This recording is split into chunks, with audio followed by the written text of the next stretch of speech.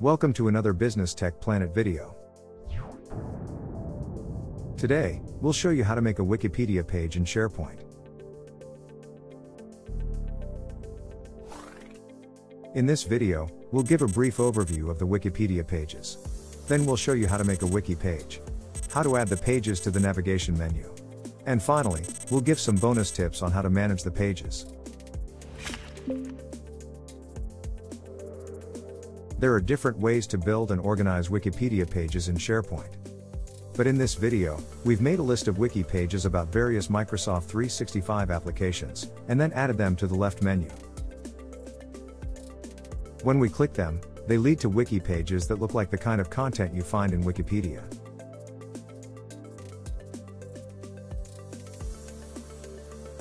The benefit of this layout is that it makes it easier to navigate from page to page. To make a Wikipedia page in SharePoint, start by heading to Pages in the left menu. There, head up and click New. And then select Wiki Page from the drop-down. Next, enter a name for the new page.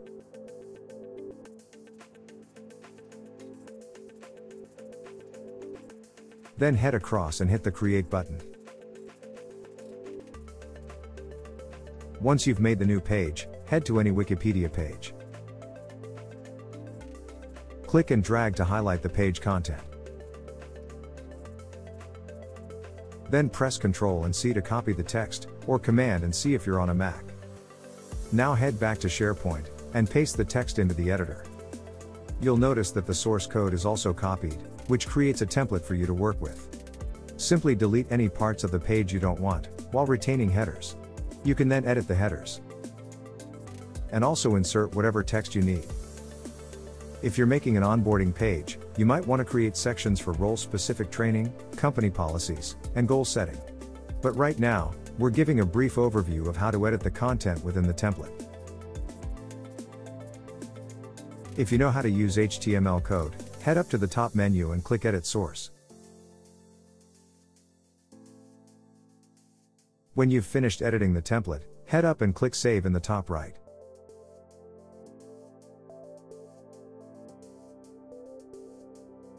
Next, head to the top left and click Publish. And then hit Publish again.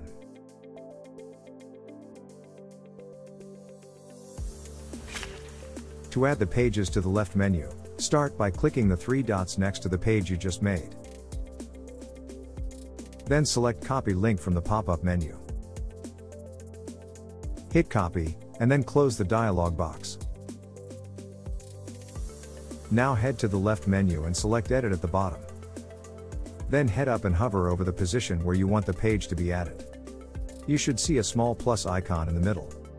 Click the plus icon, and then paste the link you just copied into the address box. Enter the name of your page as the display name. And then hit OK.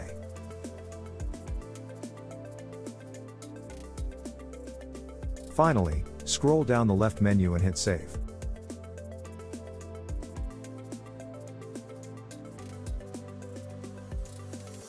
As you can see, we now have a new Wikipedia page in our navigation menu.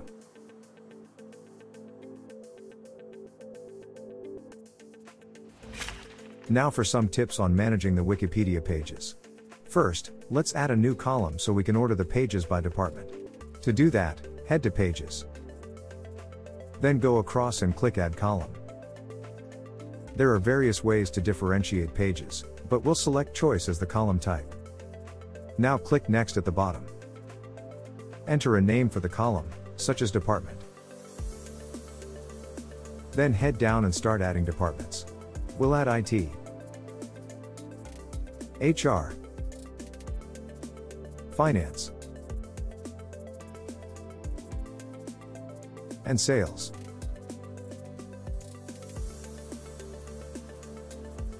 You can also set a default department for all pages. When you're done, hit Save. To add departments to the pages, start by clicking the three dots next to a page. Then go to More in the pop-up menu, and select Properties. In Properties, head across to the column you made, and click the line below. You can now select a department from the choices you made. When you're done, close the Properties dialog box. We can now click the column header and order the pages by department.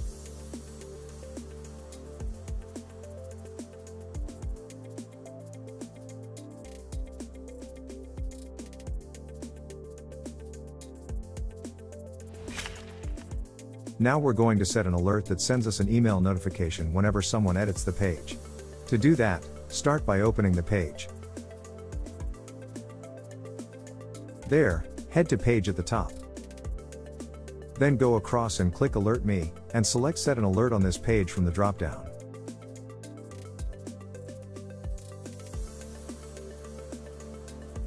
You can choose to receive an email or text notification.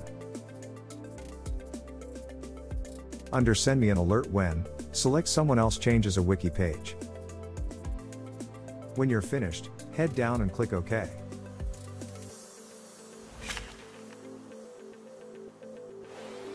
That's all for this video. If you found it helpful, why not buy us a coffee?